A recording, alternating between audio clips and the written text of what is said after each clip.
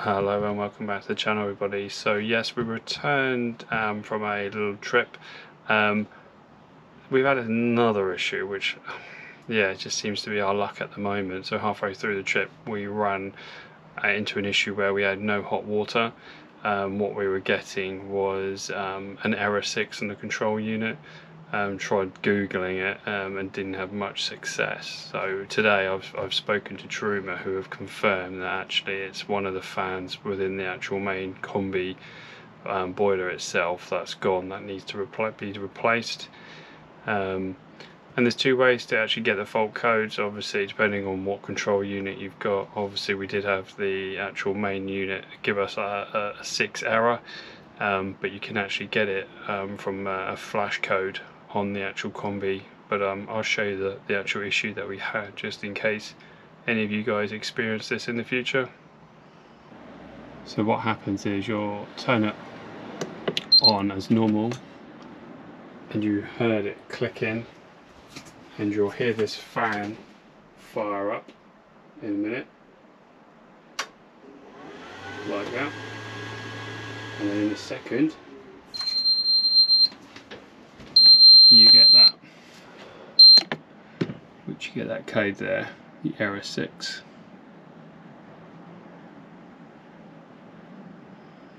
And obviously that just stops you from getting any hot water. To start with, I thought it might have been a gas issue because we were running low, but that made no difference switching that over, and we had pretty rubbish internet, so I was sort of just trying to see what I could find at the time.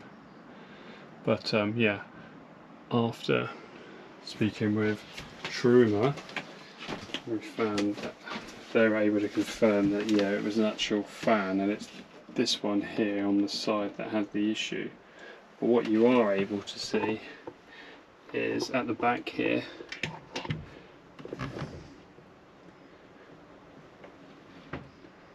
there is another, just about see it flashing away there, a sequence. So again, if you haven't got an up-to-date control unit, or a unit that actually gives you the error message, you can read it from this as well. And all you do is just give them the different code. So I think it was 5 single beeps followed by 2 solid followed by a single beep, and again giving them that information would then tell them what the fault was. So it has been a couple of days now because I've gone on and ordered the replacement part, the fan unit that sits in here, and to get this part out it is just a case of lifting this up and gently moving it out the way. You've got these different catches here, so again you don't need to keep pulling it right up, just a little bit and then it will slide out. But it does give you opportunity to give this a good clean, which I'll have to do in a minute before replacing that. And then this is where the fan unit is, and again I'll show you the fan unit in a second, but it is 3 T20 bolts holding this in. So you've got one here, one there, and one at the top, and then once you've unclipped the electrics it does just pull out quite simply. Yeah, straightforward, but yeah, it's a T20 torque bit that you need to replace this part. So this is the new part. It does have an O-ring that needs to go back in place just to seal the unit, but again I'll show you that part in a second.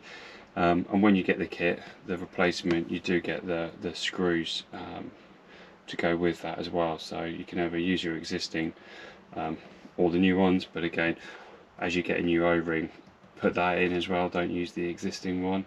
But this is the actual part itself, quite straightforward. Not entirely sure exactly what fails on these, but yeah, when I did speak to Truma, they did say pretty much when that error code comes up, 99% of the time it is actually this unit that fails. But what we'll do is I'll get the camera set up so you can see me reinstalling this before we go through, and fingers crossed this does actually fix our problem. So yeah, I'll try and get the best angle I can. So yeah, so the first part, obviously get the new fan unit, get the O-ring, it goes right around the outside piece here, So that's how it will go in, and it goes with the 2 outer bolts and then the one at the top. So again, it will only go in this way around, but again, you need to make sure that you get this in and don't pinch the O-ring.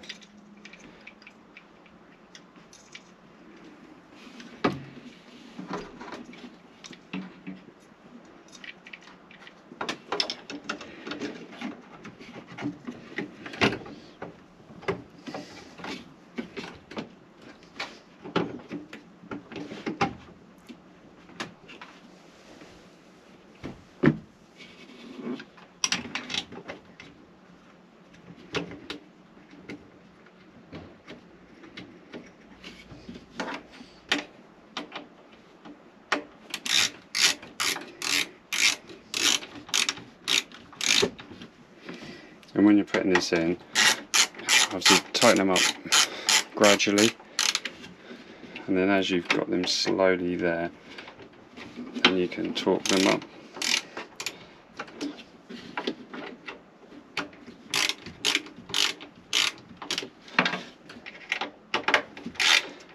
And what you're not trying to do here is do them as tight as you can, because obviously there's only plastic parts and you will get on and break it. So that's the 3 in, and then you've got this last connection here, which is your power and sensor connection. So again, you can plug that in.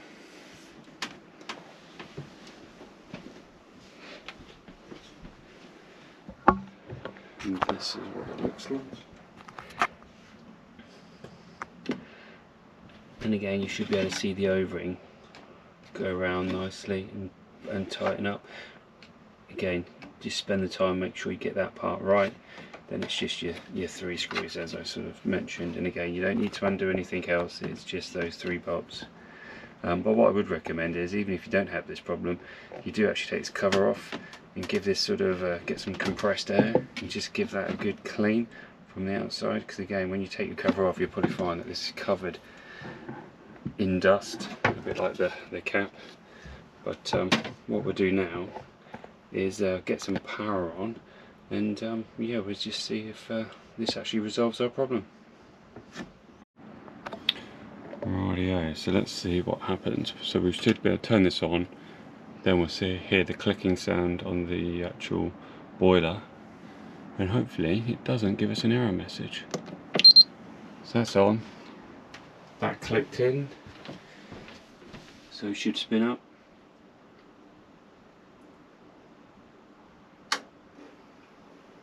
Like that, and with a bit of luck it doesn't beep at us.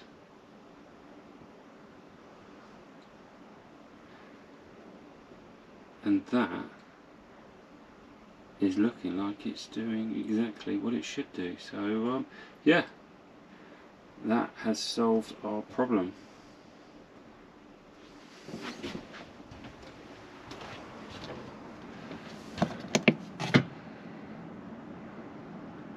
No error message, water is heating up, and I do have water in the system.